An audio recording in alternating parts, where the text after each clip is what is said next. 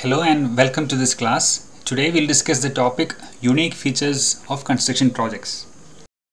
This is from the first module, and the book that I'll follow for today's video is Construction Project Management, which is written by Kumar Neeraj Jha. So what we'll discuss today, we'll discuss three topics.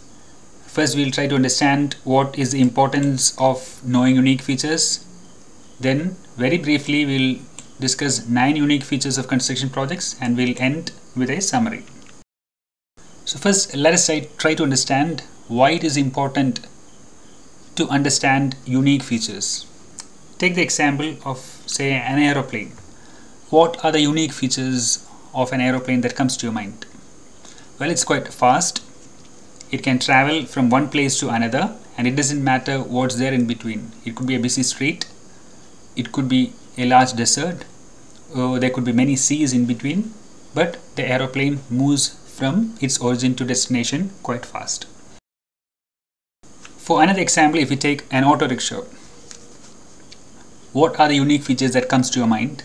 The first thing is that you can enter an auto rickshaw right from your house, and the auto rickshaw driver will drop you just in front of the destination or wherever you want to go.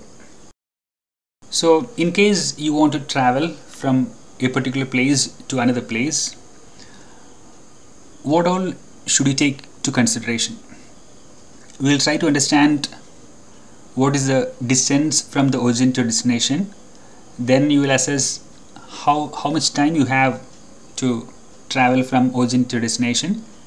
So once you have the details of the travel or the need of the travel, then you can look to different options like an aeroplane, an auto rickshaw, a train, a bus, or a boat, or a combination of all these. So when you make a decision for any action, you have to first understand the context, and then you will have to look for the different ways by which you can achieve the particular task. So are there any problems when we do not know the unique features? So there are many cases in which our decisions can go wrong when we do not have a proper understanding of the context. I'll just show you a small example. So imagine the last summer I watched a lot of police movies. I got very much inspired by the movies, but I, as a teacher, what can I do? Well, I try to learn a few lessons from them, and then you can see how I took the class after watching that movies. You tell me the habitat of Phyla globosa.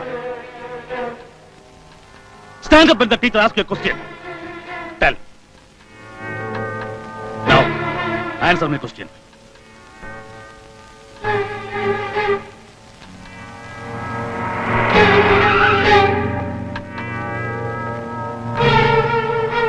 Where do you find Phyla globosa? In marine water or fresh water? Tell me. Come on. Fresh water and തോന്നണ്ട, ശരിയാണ്.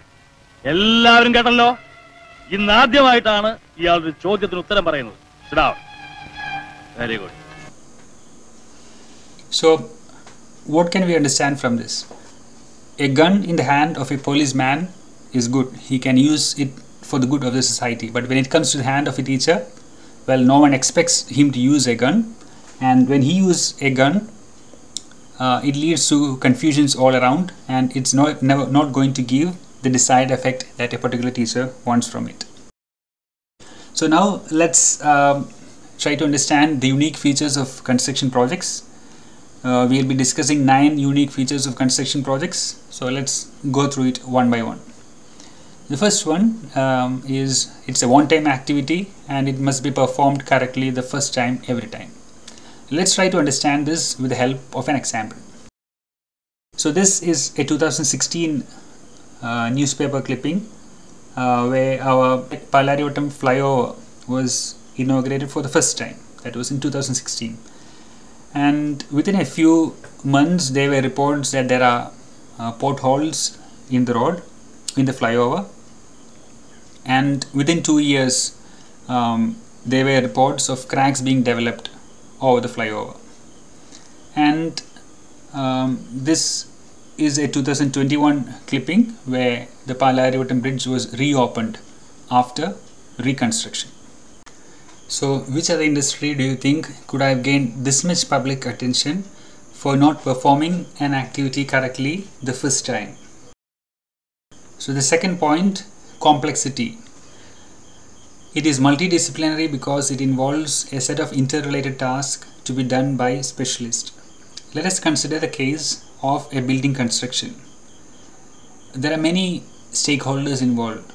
There is an architect, structural consultant, project management consultancy, civil contractor, quantity surveyor, electrical designer, HVAC designer, escalator, elevator, plumbing, firefighting, landscape, and many others.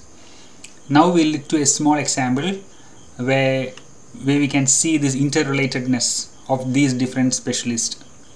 Let's take one parameter, room height.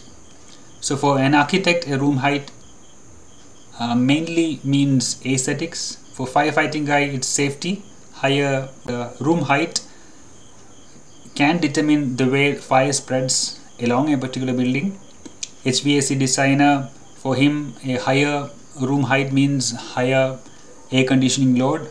For a contractor or someone who installs AC duct, for him false ceiling space is very important. For a quantity surveyor, it's material quantity. For a PMC, it's again cost or coordination issues. And for escalator and elevator guys, it's fabrication details. So what we see is that when an architect thinks of changing the room height for some reasons, he also has to think about the interrelatedness of the particular aspect called room height, because there are other disciplines like firefighting, HVAC and quantity surveys or PMC, many of them are involved with the same aspect. Okay, so let's move to the next point, high cost and time for execution. So this is a newspaper clipping. Dulquer Salman stopped by cops for driving his 2.43 crore Porsche Panamera on the wrong side of the road.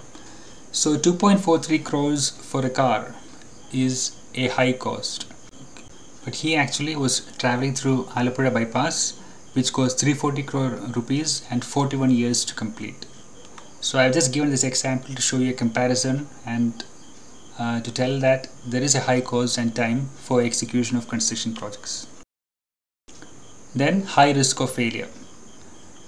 There are a lot of uncertainties involved with construction projects, and failure here doesn't just mean the falling off of buildings.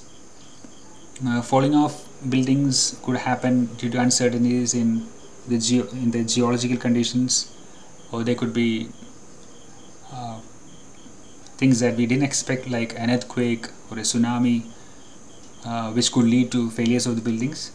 And there are other types of failures like the Alapura bypass, which took 41 years to complete. There were problems with land acquisitions, there were many delays, and in some cases projects which started off could end prematurely because of these difficulties. So we'll move to the next point, difficulty in defining quality standards. All projects are unique and there are different quality expectations on different projects, mainly because projects there could be differences in the place, the climate, the utility of the projects, and the expectations are different for different clients. So even if we have standards for quality for a specific project, it's always difficult to define quality standards. The next point is uniqueness of people relationship. People relationship is quite important in construction projects. We said in the earlier slide that it's difficult to define quality standards. Then how do construction projects work? It all depends on a lot of trust between different stakeholders. So people relationship has an important place in construction projects, and another aspect of people relationship is that the relationship are usually short term in nature, because most of the stakeholders are not involved in the project right from the beginning till the end. They are a part of a project when they have something to contribute to the project. When their part is over, they leave the project. So the stakeholders do not have a very long time to build the relationship, but the time period is very limited. The next is feedback mechanism. What is a feedback mechanism? Feedback mechanism means you can't separate out the input and the output. Here we have a set of parameters which are a bit interlinked. There are many feedback mechanisms that we can find in construction projects, but here I am taking one example that I found in a paper. Here, schedule variance. When a project manager feels that, or when a project manager finds that the present work rate or the present status of the work is far behind the schedule, or when the schedule variance is high, he usually goes for more overtime. And with more overtime, the task productivity is higher, and with higher task productivity, the schedule variance reduces. But there is another cycle over here at the top. A project manager should be aware of this cycle too before he makes decisions. What is that cycle? When there is more overtime, there is more fatigue, and when there is more fatigue, there is more need for rework, and when there is more need for rework, there is less task productivity. So here, overtime is something which was taken to increase the task productivity, but here in another cycle, what we see is that it has reduced the task productivity. So while making decisions as a project manager, you have to be aware of the feedback mechanisms. The next point is lack of experience of client or owner. The area of expertise of a construction project owner need not be in construction. So there are many people who own a house, but are they all civil engineers or related to civil engineering in some way? May not be. So in a similar manner, when we consider huge buildings, say buildings that are owned by software companies, the specialization of the software companies is in software, but they need a building, so they spend money and they construct a building. So we can see that there is a lack of experience of client or owner in most of the construction projects. And the last point is untrained workforce. Usually we have untrained workforce, the mason, the labor, the carpenters usually who work in construction projects. They are not given a formal training. Why? It would have been better if they were all given training, but who would give them the training? Usually in projects, large companies, they approach labor contractors who may arrange a pool of laborers for doing a particular task. So once the particular task is over, people are no longer associated with that project or the company. So a large company, for them, these workers, the workforce is just temporary in nature. So for them, it doesn't make sense for them to train these workers. At the same time, when we look from the workers' perspective, there are many who are part-time workers. There are many who are associated with agriculture, and when they do not have agriculture in their particular area, they usually migrate to other places to do construction-related activities. So those were the 9 points. So if I can summarize what we have looked today. We initially looked the importance of understanding unique features, and then we looked to 9 points or 9 unique features of construction projects. And it is these 9 projects that you should remember after this class. These 9 points should stay in your mind even after completing this class. So I'll just read once more. A construction projects, it's a one-time activity. It's complex. There is high cost and time involved. There is a high risk of failure. There is difficulty in defining quality standards, uniqueness of people relationship, feedback mechanism, lack of experience of client or owner, and untrained workforce. Okay, thank you.